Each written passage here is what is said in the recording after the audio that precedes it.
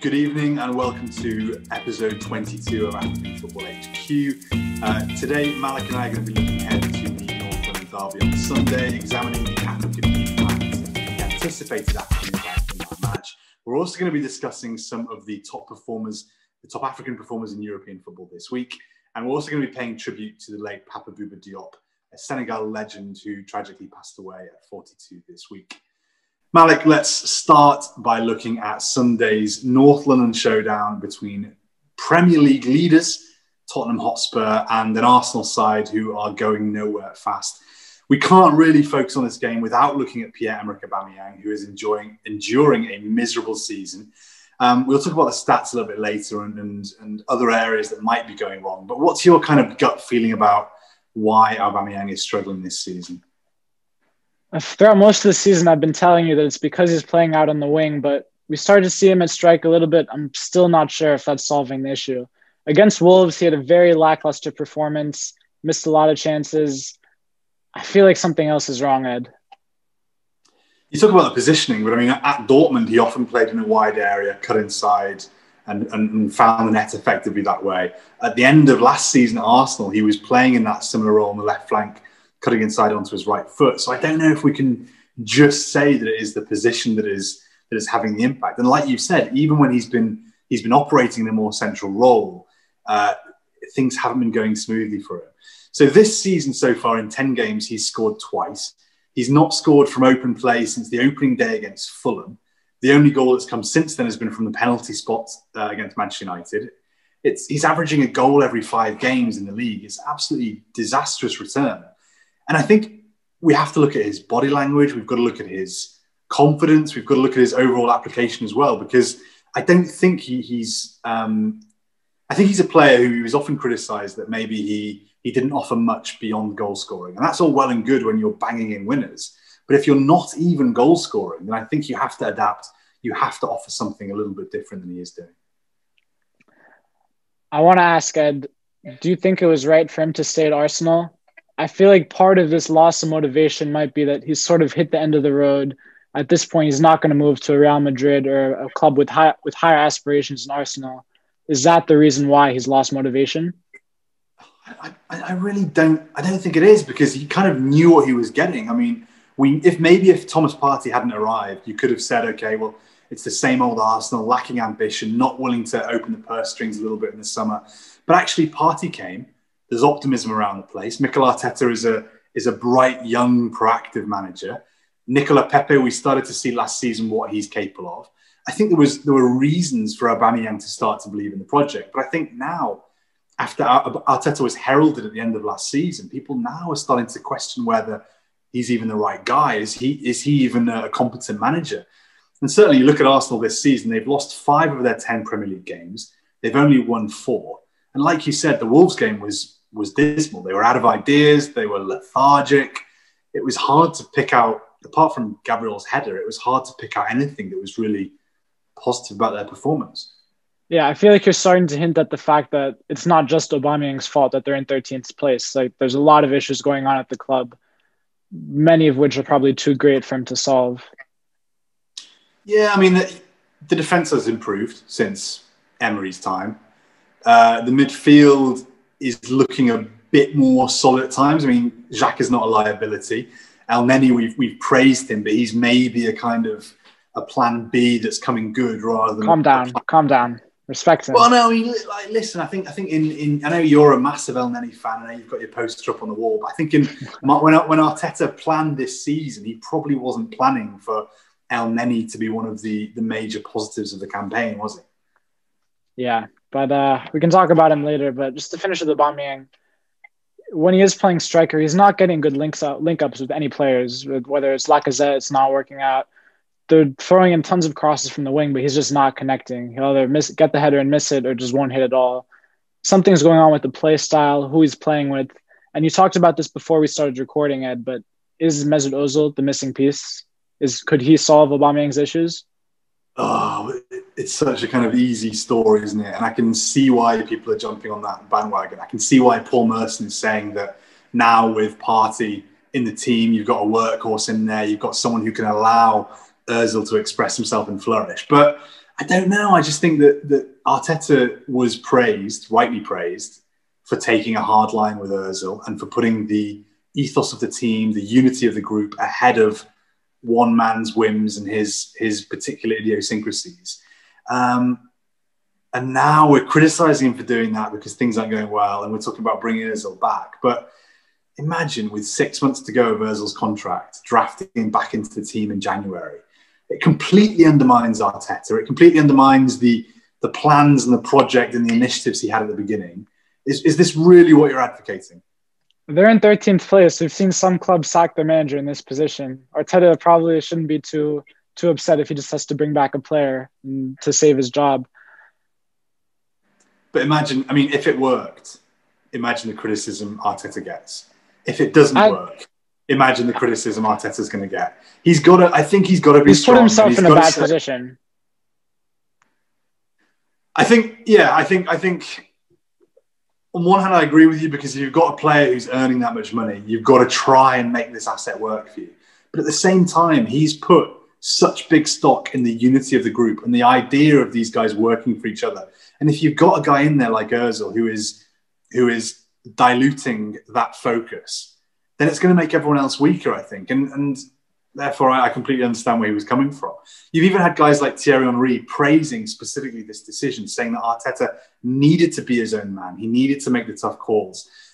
And I think at the end of last season, when things were largely as they were now, except without Partey, we weren't talking about Ozil. And it's only now that if Aubameyang was firing, if he was putting away those chances like he has done for the last 6 years of his career, we wouldn't be talking about Ozil in this way. I think Aubameyang, if he's playing to his top level, we're not having this conversation.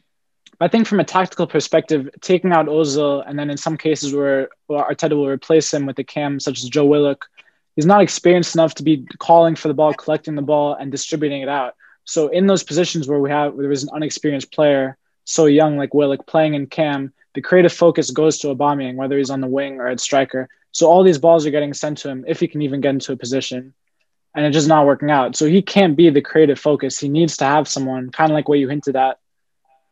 Well, I think Partey will be able to free Ozil, but Ozil should also free Aubameyang, if that kind of makes sense. I think that triangle could work very well. So you're writing off Ceballos. You don't think he could be the guy to unlock Aubameyang? You think Willian already time to move on from that experiment? And what about Pepe? I mean, we spent 72 million on this guy, and we're saying that he can be in the team can't fire. Sorry? He can be in the team too. We're expecting a little bit more from 72 million, then we have to keep on relying on Ozil. I mean, yeah. I think maybe it's just, we're both kind of coming to the conclusion it's not just one specific problem that is causing this overall disaster. But at the same time, I think just saying it's Ozil, it's too easy a narrative, I think, for me. Just to hit on your Ceballos point, I want to state that I will have an agenda against 90% of the players who start over El Nini. So Ceballos, Xhaka, they're not in my good books. Why can't we all work together, Malek? Why can't you play Ceballos as the most advanced midfielder in a midfield of three, ahead of Partey and El Nini, and then problem solved, right? Ozil was one of the best creative players in Real Madrid this past decade. Ceballos couldn't even get in the team. That's all I have to say. You're remembering, this is what people do. They remember Ozil fondly with rose-tinted glasses. Even when he played, people were slagging him off for being disinterested, for not influencing games, for just doing one magical moment every 2 matches. It's not enough at this level. It's not enough when you're looking to compete for the title, compete for the Champions League. If you're going to be that kind of luxury player, you need to have soldiers around him. And Aubameyang is not the kind of soldier who you can pair with Ozil and expect magic to happen, I'm afraid. We talked a ton about Arsenal, but they will be facing Spurs, who are top of the table, as you previously said, Ed. What's going on with them? Yeah, it's important to remember it's not all doom and gloom in North London. I know you're kind of getting used to Arsenal being in the bottom half of the table. They kind of suit it. They suit hovering around the 13th mark. It works out. I think it's a good look for them. It's a good look. But it's not all doom and gloom in North London at the moment, because as you mentioned, as we've talked about extensively, Tottenham are top of the table. Jose Mourinho, this project that was never going to work, is actually working better than many people, if not anybody, had expected. He's getting the best out of Tanguy Ndombele, which people had not anticipated after last season's horror show. Højbjerg is coming as a marvellous addition, and we have to give immense credit to Serge Aurier. In the past, you've used words like clown, kamikaze to describe him. You've called him reckless. You called him a liability that time, and I said that you were being a little bit precipitous. But look at him now. I mean, look at the way the guy's performing. You've got to admit, Aurier deserves immense credit, right? I'm a bit shocked by the accusations you threw at me. But I wasn't expecting him to have a good season, to be fair, especially with the signing of Matt Doherty from Wolves. It seemed like it was kind of the end for Aurier, especially hearing from a lot of Spurs fans, maybe not yourself, that Aurier wasn't the best at crossing, might be maybe a defensive liability, and that a more solidified Premier League force such as Matt Doherty, who's been established for maybe 2 seasons at Wolves, could be better than the former PSG defender. But according to you, Doherty has COVID, so to Aurier's possible delight, he will be starting in the massive game. But he's had good performances against the top 6, hasn't he, Ed? Yeah, I mean, you can even go back to kind of offensively that demolition of Manchester United, which was very enjoyable, by the way. Aurier's performance going forward as the Red Devils were torn apart was a delight. That's obviously that side of his game, which we knew about and which Mourinho has harnessed. But then also defensively, he played his part in clean sheets against Manchester City, the 0-0 draw with Chelsea last weekend, as Tottenham extended their undefeated streak to 9 games. And particularly his performance against Ferran Torres, where he completed 5 tackles, 4 clearances, really relished the kind of one-on-one combat. I think we're definitely seeing defensive improvement from Aurier. So to conclude our North London special segment, Malek, let's look ahead to Sunday's game and give us your big, bold African prediction for the match. Despite all of the bashing of Aubameyang or the surroundings we've done, I do think he'll score, even if they do lose. And I will say that Elneny will have a good performance, especially considering how Xhaka and Ceballos are pretty poor against Wolves. And I'm not guessing that both of them will stay in the team.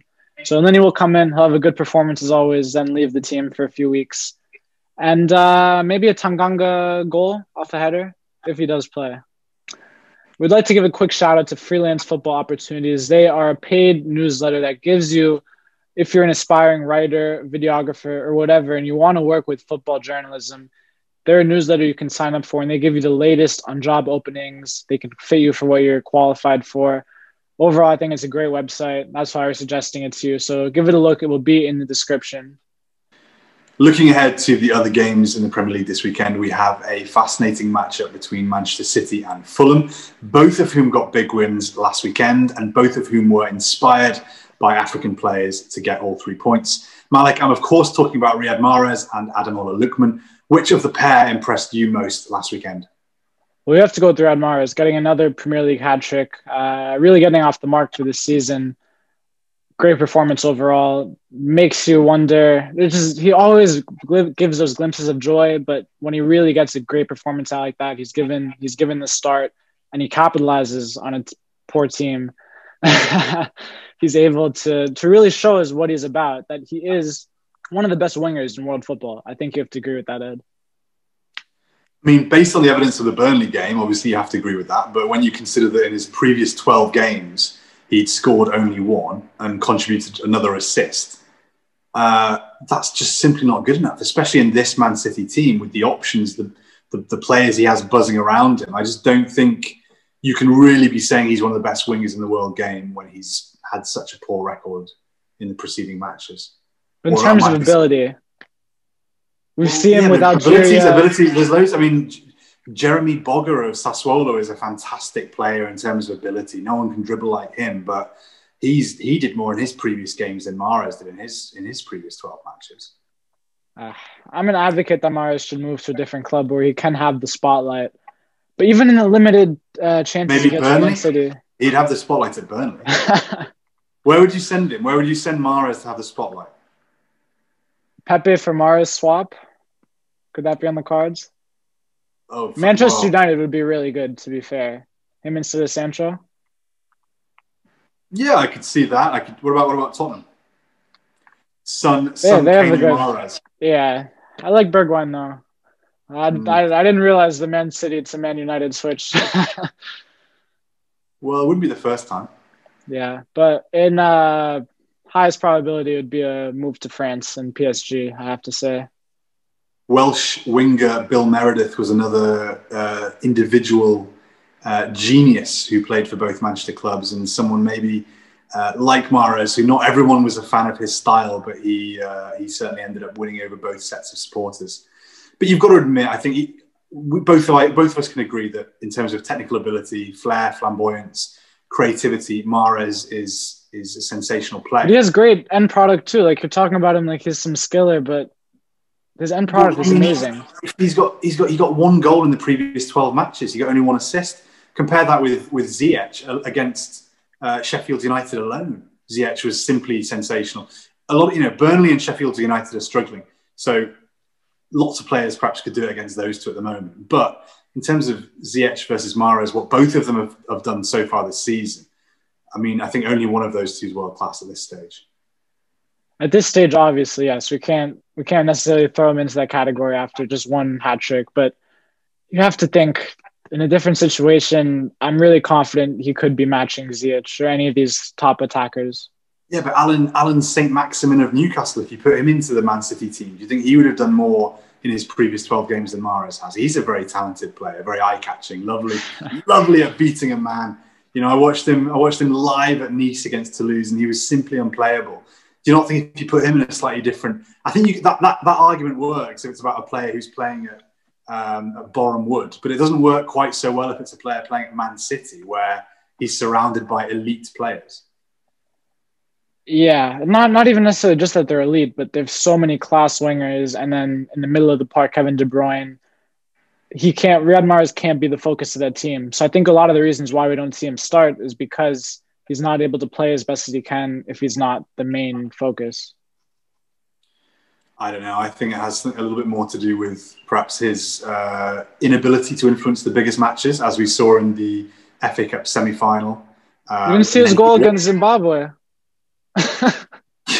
Yeah, no. I mean, Zimbabwe, very talented outfit, but I don't think maybe that doing it against Zimbabwe compensates for failing to do it against Arsenal in that semi-final. He then wasn't trusted against Lyon in the Champions League, the decisive Champions League game, and I think ultimately Guardiola, like sadly large portions of the Man City fan base, are actually losing faith in him as a consistent game changer, unfortunately. Hopefully the game against Burnley can prompt a few people to reevaluate their opinions. Move on to Fulham now. Ed, I'm sure you're aware I'm a bit of a stats buff. I have one stat for you. Fulham are 1 for 4 on penalties this season in the Premier League. It makes Lookman's miss look not that bad. Yeah, I think maybe if Mitrovic had been fit and firing, their record would be slightly better, because he missed too. Lookman and Ivan Cavallero, both of whom missed. Although Cavallero did score against Leicester, they are not the Fulham's primary penalty taker. But anyway, why are you focusing on? You talk about Lookman, you're focusing on the negatives. Let's talk about the positives. You're focusing on that. You can't see him do anything without thinking about that penalty miss. It's going to plague him for the next 3 seasons at least, no matter what he does. I would have agreed with you if he hadn't responded in such style. But Lookman in his last 2 games has contributed as many goals as Mahrez did in his previous 12 games before that Burnley match. He got an assist against Everton as Fulham fell to a 3-2 defeat against his former club. And then he scored the opening goal after some sensational work from Zambo Anguissa as Fulham defeated Leicester. Their second win of the season and out of the relegation zone. And I think you have to give credit to the Fulham defence, Scott Parker's work with this team, but also his faith in Lookman and Lookman's bounce back ability after that horror performance against West Ham United. Because Leicester players, shoulders would have gone down, attitude wouldn't have been right, they'd have dwelt on that, but he's rolled his socks up and is performing better than ever. When I saw the transfer that he was going to a Premier League team on loan, I really didn't think it was right for him, especially a team that just clawed its way back like Fulham.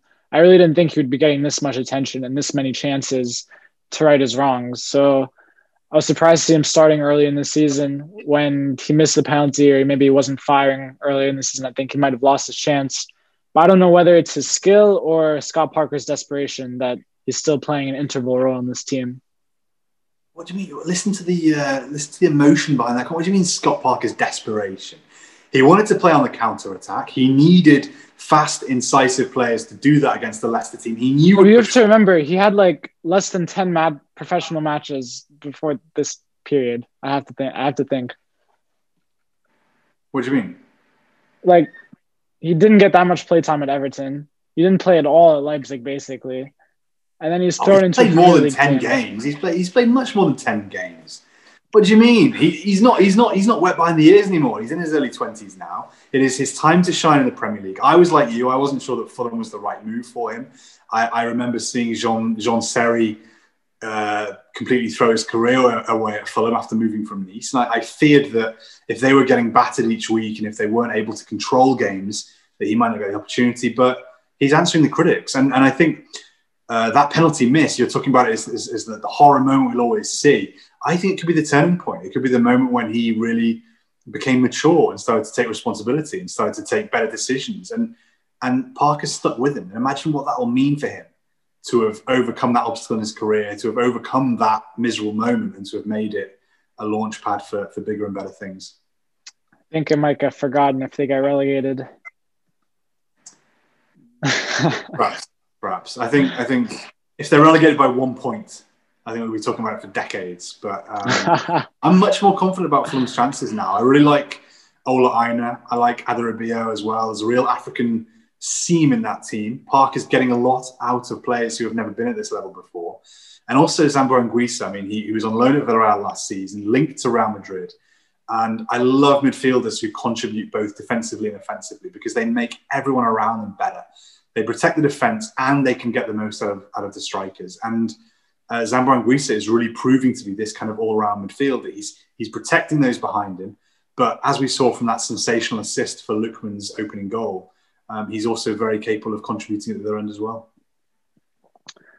You talked about the Zambo Anguissa assist to Lookman.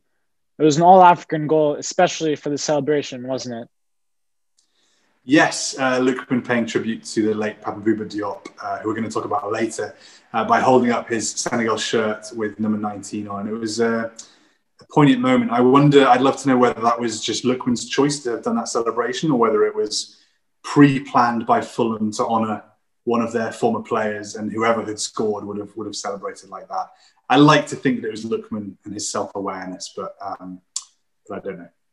Yeah, I would like to think so, but we don't really see the Nigerian-Senegalese connection too often. I was kind of thinking, like, what's the link there?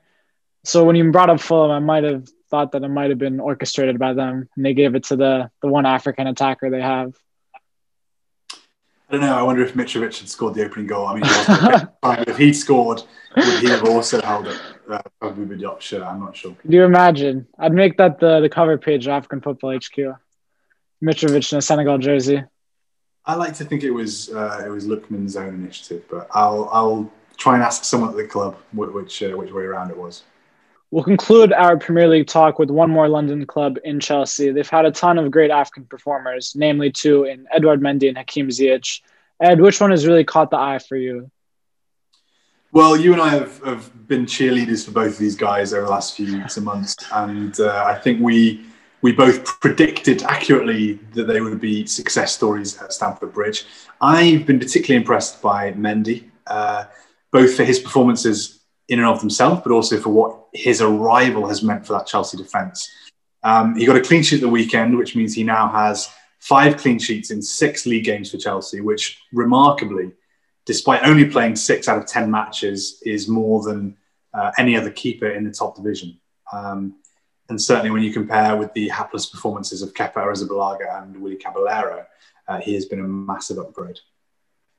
Yeah, he's just been perfect. Like, I have nothing bad to say about him.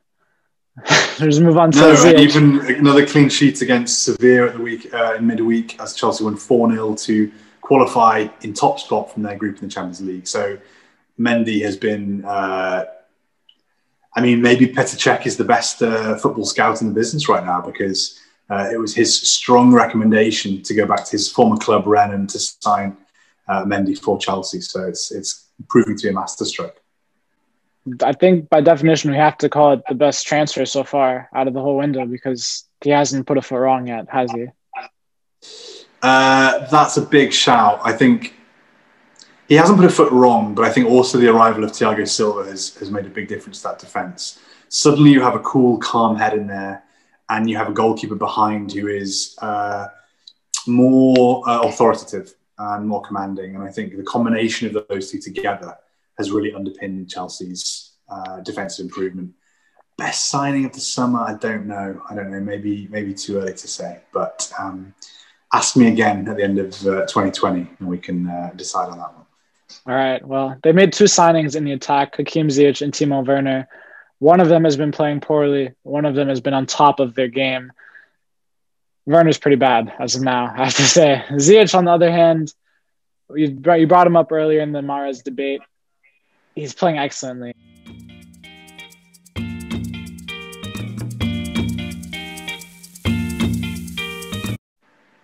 The African football fraternity was saddened this past week to learn the death of Senegalese midfielder Papa Bouba Diop at the young age of 42 following a young illness. Ed, most of his glory days were before my time, so can you enlighten the fans and myself on what he did and what he contributed to football?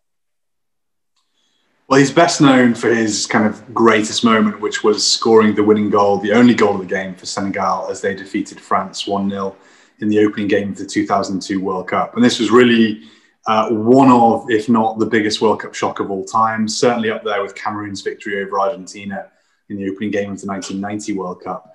I think a case could be made that the Senegal victory was even more shocking. It was their first ever game in the tournament, whereas Cameroon were already previous AFCON winners. They'd been at the World Cup in 1982, whereas this was Senegal's first game. They were playing an imperious France team who were both world champions and European champions, who had the likes of Thierry Henry, Zinedine Zidane, although he was injured, Marcel Desailly. Whereas Senegal were largely a team of unknowns, all of whom, apart from the reserve goalkeeper, played in France. But none of them had anything like the kind of stature of the French team. And that was a very exciting Senegal team, a very exciting run to the World Cup quarter-final. Bouba Diop ended up scoring 2 more goals against Uruguay in a thrilling 3-3 draw, their final group stage game, before Senegal bowed out against Turkey in the quarterfinals. And he was really one of the symbols, one of the key figures in this team. I think one of the greatest years we've ever seen from an African team, 2002 in Senegal, as they reached the AFCON final in Mali and also reached the quarterfinal of the World Cup. So international level, that was his crowning glory, definitely. What about club level? We talked about him playing in the Premier League. What did he achieve for club? So after making the breakthrough at ASC Diraf in Senegal, he moved to Switzerland. He played for the likes of Neuchâtel, Xamax, and also Grasshoppers, where he was a Swiss champion. Then he moved to Lens in France, and in 2002, he was runner-up in Ligue 1. That was obviously the same year as he played for Senegal in the World Cup. And then he moved to English football, where he would basically spend the rest of his career, apart from a brief spell in Greece, where he won the Greek Cup. Best known for his time at Fulham, where he got the nickname The Wardrobe for his imposing presence. He was 6'5", but he was a very fair player, very strong, very hard to play against, but very fair. Paul Scholes actually once named Diop among his toughest ever opponents. But I think his finest achievement at club level was probably with Harry Redknapp's Portsmouth, where he was a member of the team that won the FA Cup in 2008. Then he played for West Ham and finally ended his career with Birmingham. And it's massive loss. I think an underrated player during his time, key figure for Senegal, and sad to lose him at such an early age. Malek, I want to talk to you about Egyptian football, about Ahly, our new African champions, and about Pitso Mosimane. Last week you hosted, I was very disappointed I missed out on the African Football HQ Egyptian panel show, where you talked to the guys about the CAF Champions League final. Obviously, Ahly ended up winning that game. Tell us about the final. Tell us about how Mosimane masterminded this triumph, and also tell us about some of the other things he's been achieving in Egypt since. It was a great game. I think, unfortunately, the fans weren't there, so that put myself off for a bit. But the goals were amazing. And Chikabala still has it. Swan Ronaldo put in a beautiful curler with his left foot to equalize the game. The game was a stalemate until the 85th minute when Mohamed Mengdi Efsha, in his second season at the club, scored a rocket half volley from outside the box to send Cairo into quarantine flames. There weren't too many celebrations outside, but on Twitter Ahly fans were going crazy as they lifted their 9th Champions League. It was a great feat for everyone involved, especially Pizza Mosimane, who you previously mentioned. We talked about on that episode whether he deserved all the credit for this win, considering how Rene Weiler took them far in the league and in the Champions League. But you should be proud of how they handled themselves against Casablanca in the semifinals and then in the finals against Zamalek. Obviously, the absence of fans changed the complexion of the game, but were there scenes of celebration in Cairo after the match, or did people largely observe the quarantine the social distancing guidelines? And also, am I right in thinking that Mahmoud Dia of Goal, one of your guest panelists, correctly predicted a 2-1 victory for Ahly with Afshar scoring the winner? I think so. Well, we might have to play that clip. Great achievement for Goal. I wish you were as good as your colleague at making some predictions. Well, no, I'm pretty good with the predictions. Pretty good, actually, with the predictions. Well, there were some fireworks on the street and the cars honking, as always. Some viral videos came out, but overall, it seemed a lot of the people did stay at home.